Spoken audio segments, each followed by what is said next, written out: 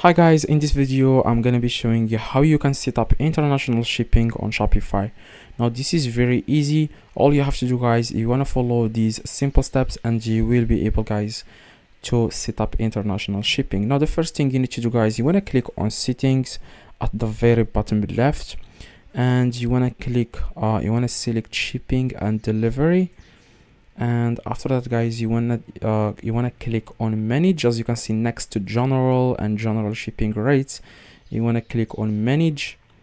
And after, guys, you click on manage, what you need to do, guys, next is you wanna click on create zone. Okay, as you can see, after you click on create zone, you need to name this zone.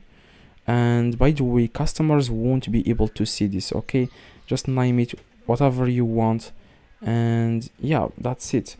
I'm going to delete the zone that I have.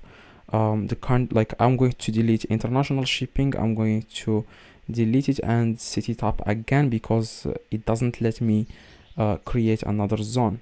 Okay, now like I said, you just want to click on create zone, as you can see, and here you need to name the zone. For example, countries I want to ship to, and here you just want to select the countries that you want to ship to.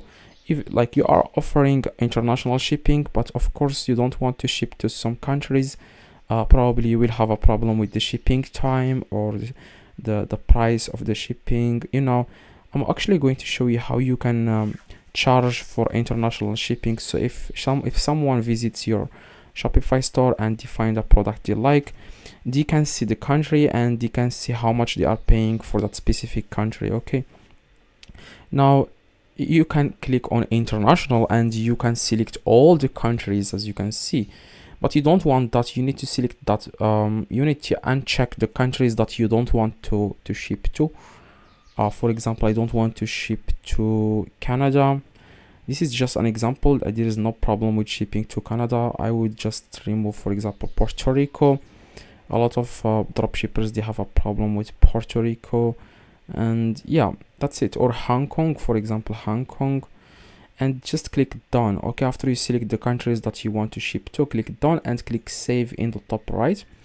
After, guys, you click save, what you need to do, guys, next is you need to click on add rate. Okay, as you can see, this is the name of the zone. This is the shipping zones. As you can see, you need to click, it says here no rates. Customers in this zone won't be able to complete the checkout because you are not charging them for the shipping. Okay, now you want to click on add the rate, as you can see, and standard rate 9 standard, and the price of the shipping, it's up to you guys to choose. If you want to charge free shipping, you just want to add to 0.00 and click done and click save in the top. Okay, so now you will be able to offer, like, your customers will be able to purchase if they live in other countries, like international countries. So if you don't understand anything, click the video on the screen that will show you exactly how you can do that in a different way. Please drop a like and subscribe.